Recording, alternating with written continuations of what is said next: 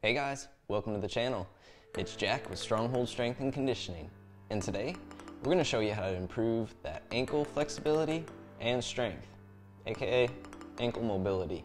But before we get into that, make sure you take a moment and hit that subscribe button so that you don't miss out on future content like this.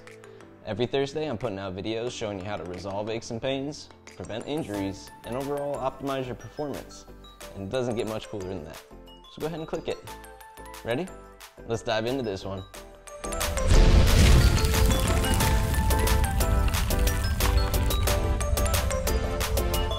Alright guys, the topic of the day, how to improve your ankle flexibility and strength. I've got a few different exercises here that we're going to be showing you today. Some of them fall in the mobilization category, so I will be using some tools. Make note though that you do not have to perform these using the tools that I use. You can do them simply just at home with the equipment that you have that makes the movement or the position possible, and you can replicate it to the best of your ability without these mobility tools. However, they will likely help you change that flexibility and that strength a lot quicker if you are using these mobility tools. So I will say that. Either way, the more regularly you visit these positions and these exercises that I'm going to show you today, the more likely you're going to see the change that you want to see in your foot and ankle overall. So keep that in mind. Consistency is king, and the more that you practice this stuff, the more you're going to see range of motion open up where you're lacking, and it will overall benefit movement in general.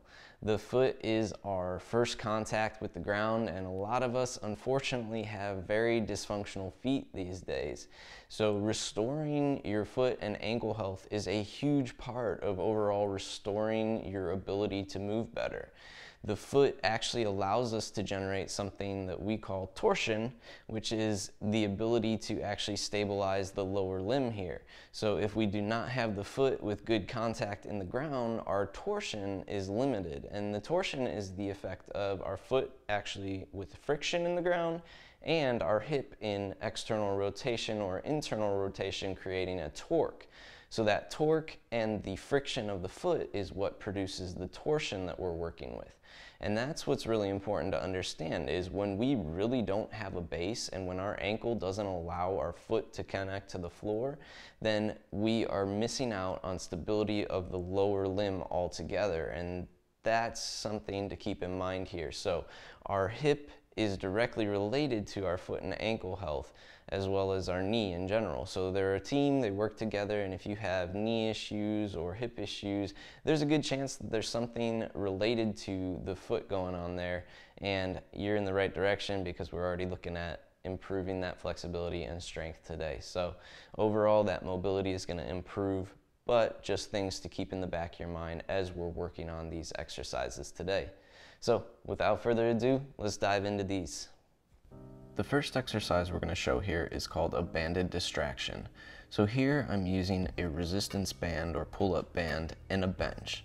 And I want the band to be anchored below the height of the bench so that it's pulling at a downward angle at my ankle on the front side. What we're really looking at is my ability to dorsiflex the ankle here. And the band is helping the joints articulate. So generally we have our tibia, our fibula, and our talus really articulating here to work together to create the mechanics of ankle dorsiflexion and plantar flexion. What I want to do with the bench is pull myself so that the knee is over the middle or small toes. So middle to small toes. We don't want to be in line with the big toe at all. And my foot should have really 3 points of contact as I'm working here. The first metatarsal behind the big toe, the fifth metatarsal behind the smallest toe, and the heel. So we have what's called a tripod foot, and we want to make sure that that is maintained even as I drive the knee over the toes here. The second position I'm going to work at with this band on the ankle is actually restoring pronation of the ankle while the hip is in external rotation. These are both really important positions for our squat.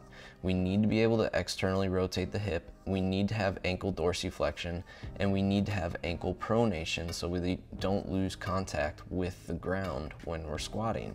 Here's a better angle so you can kind of see from the front here. I'm capping the foot with one hand and prying the knee open with the other. So in a way, I'm assisting that base, but we're opening up that ankle pronation and range of motion to allow for better mechanics of your squat.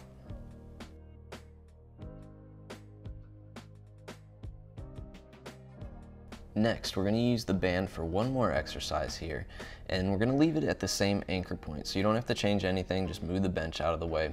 We're going to place that band at the back of the knee this time, and what we're looking at is our ability to dorsiflex the ankle when the hip and the knee are in extension. In those first two, we were looking when the hip and the knee were in flexion. For the setup of this exercise, make sure that front foot has that tripod foot, so we have 3 points of contact, the leg is fully extended, and I'm stepping back as far as I can with the knee being able to bend in line with the front leg while my toes are rolled up. So you'll see me roll up to the toes as my knee comes forward. What I'm doing is engaging the glutes, engaging the quadriceps, and driving my heel to the floor from that back leg there. I want the back leg to have the toes point toward the heel of the front leg. I don't want that foot to turn open. So that's putting my hip in internal rotation. And that's where we want to be to create stability when the hip is in extension like this. So we need that internally rotated position to create stability in this movement. Next, we're going to address the soft tissues of the foot and ankle. And I'm going to be using a mobility tool called Voodoo Floss. If you've never heard of Voodoo Floss before, it is designed for compression and essentially the overall blood flow restricted effect of it, which is what makes it beneficial. So we're restoring the sliding surfaces of the skin, the muscle, the nerves in there, but we also get the benefit of restricted blood flow for a short duration here. And really, I'm only keeping it on for about 5 minutes tops in this position. I'm gonna wrap both sides, and here we go. So with this one, we're going to start with active supination and active pronation. What I want to do is feel the musculature engaging as tight as I can for 5 seconds in each position. 5 seconds in pronation, 5 seconds in supination. You'll see my toes reacting as well, so I might get a little active splay as I'm trying to do this. You might see my big toes extending. That's all from engaging the musculature of the foot and ankle to create those movements. I want to keep my legs as straight as I can, and I want to sit relatively tall while I do this, keeping that posture. The next position we're going to go to is a butt to heel sit with the toes tucked under. Oftentimes we lose extension of the toes. We need to be able to extend the toes, otherwise we have things occur like bunions. If we don't have toe extension, that toe starts to turn in, and this can also be a result of our footwear that we have. Oftentimes we have a narrow toe box affecting the angle of our toes, which starts to throw off our gait. So we want extension, we need to have that movement in our toes. From here, I'm going to be leaning back. If you can't sit butt to heels in the first place, that's our first place to begin. We need to just get butt to heels with the toes tucked under and relatively comfortable. Your knees might be screaming, your toes and feet might be screaming at first. It's just a matter of repetition. The Voodoo Floss helps get through that a little bit, but either way, practicing it with consistency is what's going to be king. Here we're going to go to a Seiza sit, which is actually in a plantar flex position. So this one's unique because we haven't looked at plantar flexion yet, and this is what we need to be able to get into.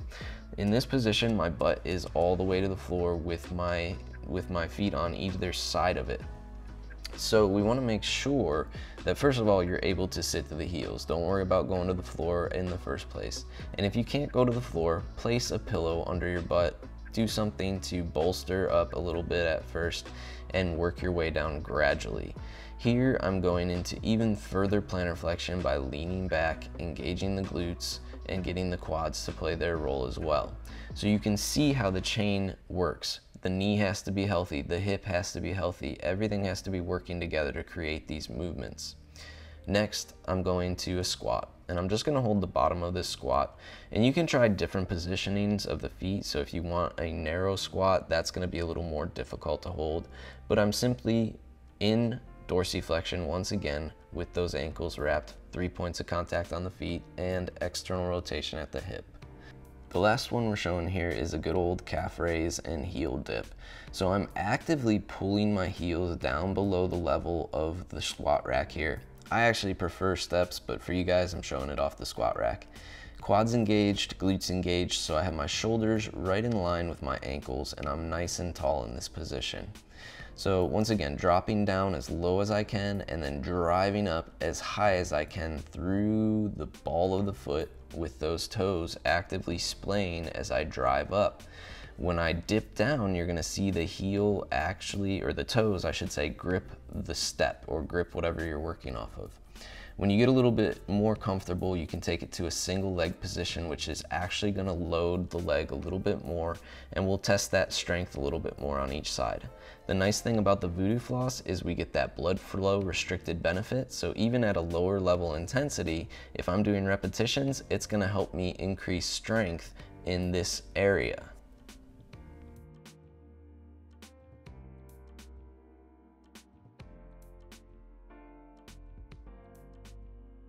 All right, now we're getting into some more strength exercises and specific strength exercises with no equipment. So here we're gonna look at the actual intrinsic strength of your foot, starting with a toe splay.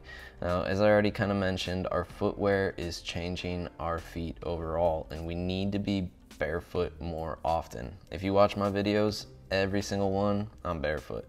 Outside, I'm barefoot. You gotta be barefoot regularly.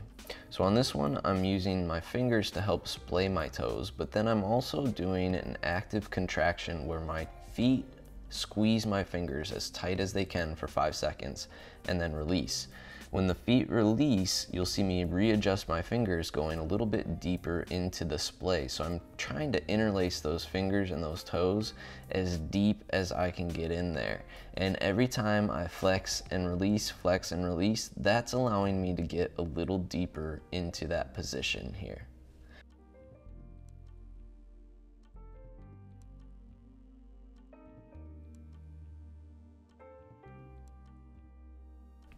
Next, we're gonna see if we can actively splay the toes by themselves. So you'll see me put space between my toes, just using the strength of my foot here, thinking of separating those toes, and there's the relax. So once again, contracting for about 5 seconds, actively splaying, and then releasing that flex. And you can see how we can create space. This is what our functional foot should look like. If you do not have these movements, that is dysfunction, and that means that we're going to be lacking in mobility upstream at the knee, at the hip. It's going to suffer. So we want to make sure our feet are in good shape here. For the last of our foot strength here, we're looking at our ability to actually extend our great toe while keeping the smallest toes down and still maintaining our tripod foot. So once again, trying to keep a tripod foot, first metatarsal, fifth metatarsal heel, as I actively extend the great toe. And I'm gonna do that for the same thing, about 5 seconds hold, and then release down. Then we're gonna go ahead and switch it so that the big toe stays down and I'm actively extending the small toes while the big toe stays down.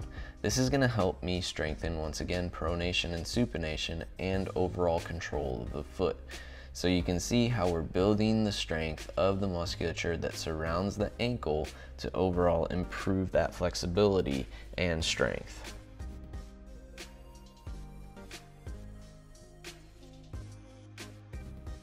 And to finish off here, I'm just gonna show you guys some positions to regularly visit to naturally improve the strength of your foot and ankle. So here is a global plantar flex position. Now, obviously, if you can't get here today, that's not a problem. Start with just sitting with your butt to heels and the ankle plantar flexed. Then eventually we wanna get to a point where we can actually elevate the foot, or the heel from the floor, I should say. And from there, engaging the quads, engaging the glutes in this position as I go into global plantar flexion. Next is a 90-90 sit. Front leg with the hip in external rotation, back leg with the hip in internal rotation. And we're tying together that connection of the hip and the foot here. You can actively lean over that front leg without the hands connecting to the leg to make it a little bit harder, or you could practice the internal rotation actively on the back leg, trying to lift the foot from the floor as high as you can, or lifting it passively and then slowly lowering it. Those are also two options that you could add for challenge here. Next, simply squat more. If you can't get into a deep squat, first of all, get into a deep squat holding on to something. Now, this does show our mobility overall is lacking when we need to hold on to something for balance. It's usually the ankles in the first place. So we want to make sure you have those 3 points of contact at the feet. You're trying to maintain as neutral of a spinal column as possible. Your knees are pulling open and away from one another. And basically from there, when you're in this deep position, we want to search for any low-grade tensions that are just flying under the radar. So what muscles are tight trying to hold that position and are really fighting you instead of helping you in that? So really search for those. From there, once you get a little more advanced in your squat, you can get into playing with the ability to actively internal and externally rotate the hips by shifting. So that requires good pronation and supination of the ankle as I shift side to side here.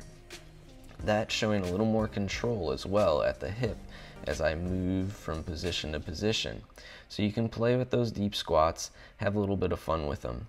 The last trick you can use to actually open up some more dorsiflexion here is loading up the ankle, or the knee I should say, over the ankle that you need to improve dorsiflexion on. But once again, I need to have my 3 points of contact. I need to make sure that base is connected to the floor well. And from there, it's only going to improve the mobility overall. And there you guys have it. A systematic approach to help you guys improve your ankle flexibility and strength. We're adjusting the joint mechanics, making sure the joint articulates well. We're looking at the soft tissues that surround the joint, and then we're actually incorporating some strength exercises as well. And that is the fastest route you're gonna get to improved ankle mobility and strength. If you guys like this video, make sure you let me know by giving that big thumbs up down below, and take a moment to share it with a friend. If you have not already, take a moment to click that subscribe button so that you don't miss out on future content like this. And last but not least, if you guys want to join me for 7 days of pre-programmed mobility training that are geared toward helping you identify your limitations that could be putting you at risk for injury or simply are performance killers, then drop by the description down below and sign up for the 7-day mobility training challenge. It's 15-minute sessions of mobility each day, no equipment necessary, and it really is helping you identify restrictions that could be killing your game right now. So, take advantage of it. I look forward to seeing you guys next week. Have a good one.